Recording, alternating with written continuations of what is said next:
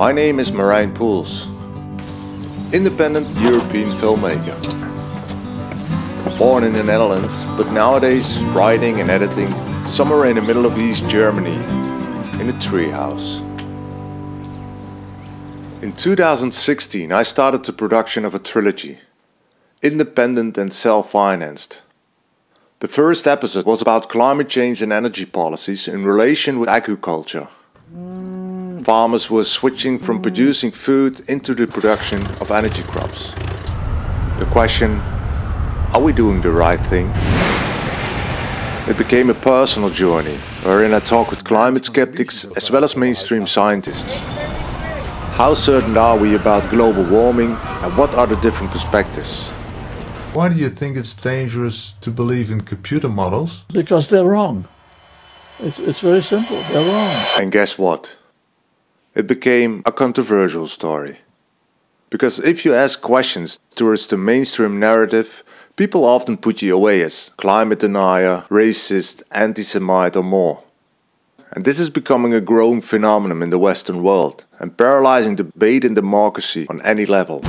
So in the second episode called Paradogma, I try to cover this mechanism and the importance to confront ourselves with different worldviews. The neighborhood was blanketed by these posters. With both films I traveled the world, organized a cinema tour, got awarded, I was even invited at the European Parliament.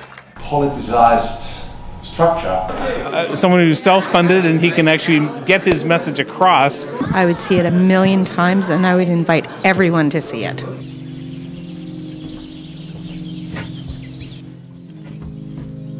I believe in the Enlightenment, the independent free thinker.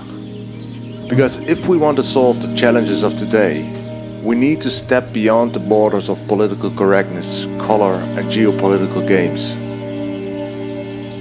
Currently I'm off the starting blocks to finally make my third part, the concluding piece of this trilogy. Again, I will travel the world, often beaten track, away from the narrative, and meeting thought-provoking and free-thinking characters who can bring me closer to my deepest questions.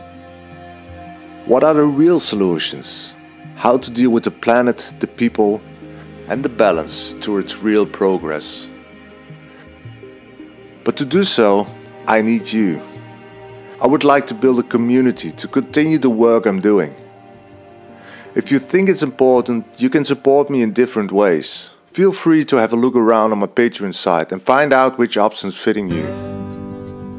For me, Patreon could be a great place where I can connect and interact with my audience and the audience with me. So, I would be extremely honored if you would be part of this journey.